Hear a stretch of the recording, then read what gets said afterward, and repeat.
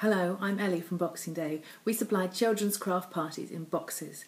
You can see our full range at facebook.com/Boxing Day parties. Today we're going to make a new item from the Pirates Ahoy box. We've previously made swords, and this time we're going to be making a pirate hook. Like the sword that we've already made, this is something you don't have to do as part of the box. You can certainly just make it with what you've got at home anytime you need. And also, like the sword, critically, it's not dangerous. This is just made out of foil, so it's nice and loose, so hopefully no eyes lost. So to start with, all we need is a few easy items. A piece of tin foil, not very big, A4 size, maybe slightly smaller.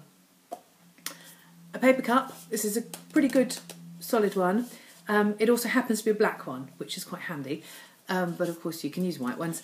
What I have done at the base here, and I'm not sure if the camera's going to pick this up, is I've done a little X with a vegetable knife. You can just see it a little bit. I've done an X, and that's going to be very useful later on. When you get these in the Boxing Day box, then I've put the X's in the cups for you already, because I'm very kind.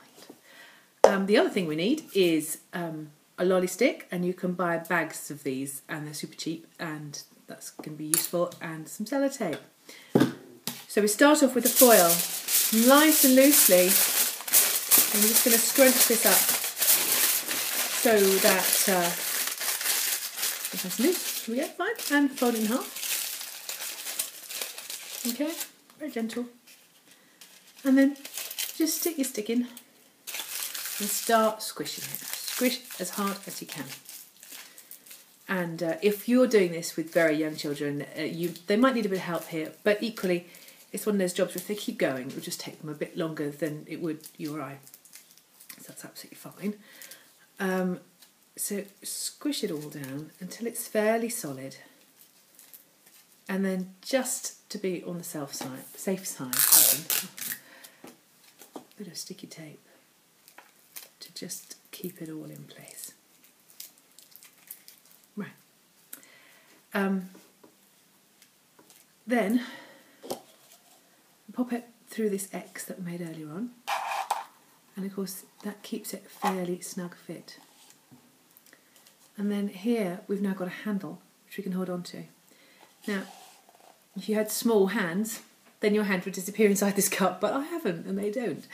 And then from here on we can start bending this foil over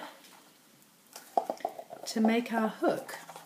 So then it's really up to you how you want to make it and what kind of shape you're going for. And there you go. On pirate hook. So I hope you enjoyed this video, and if there's anything else you'd like to see, please do get in touch and let me know, and equally keep watching our channel and more videos will be posted. Thank you.